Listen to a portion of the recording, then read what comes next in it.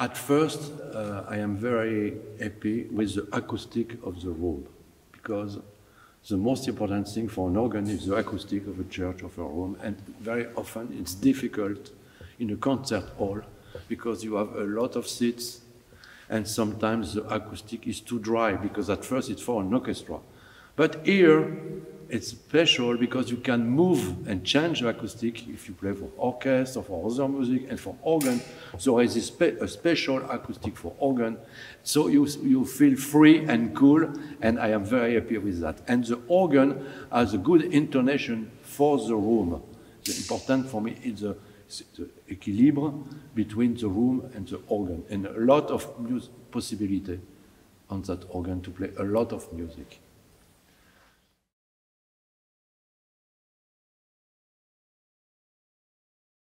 Many things changed at first when I arrived.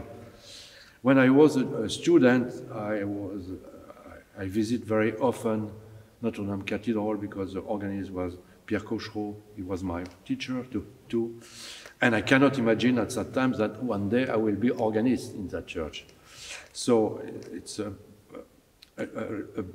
large and important opportunity to be in the unique cathedral.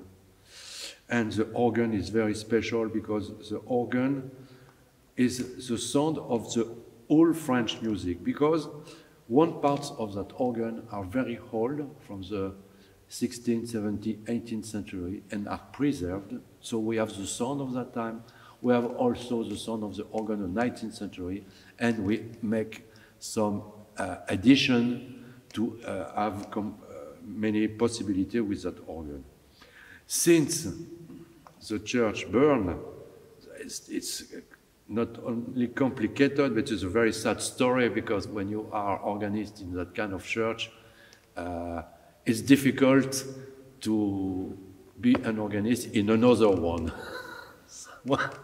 So, at first, it was a big emotion for the whole world, as you see, and now we wait to come back in the cathedral. Normally, if everything is okay, we will reopen in the year 24 with the great organ and with the bells.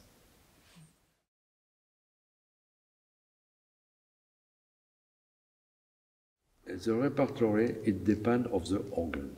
In my opinion, the chief is the organ every time.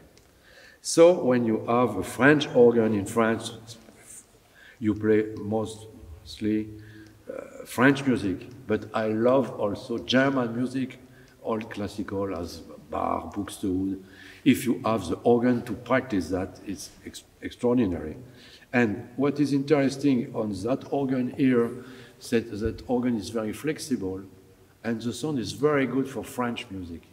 That's the reason I decided to play only French music for that circumstance.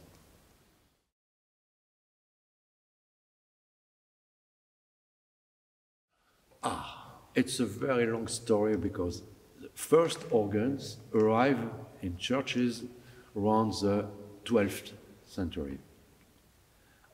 And at that time, there is no composer for organ, no scores, you cannot print, and the organist has only to improvise.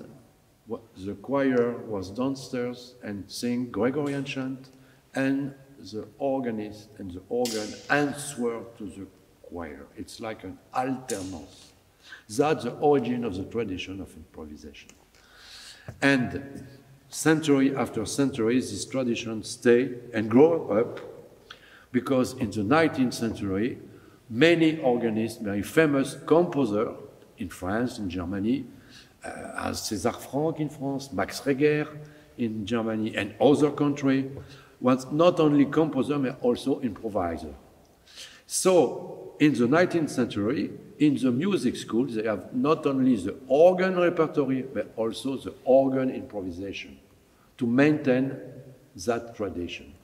And it's very important for the liturgy in the church, because the organ can help the people to sing, to pray, And sometimes it's necessary to have a commentary of the sermon, and I think it's very possible, and it's an opportunity for an organist to make that and to help the people with its music.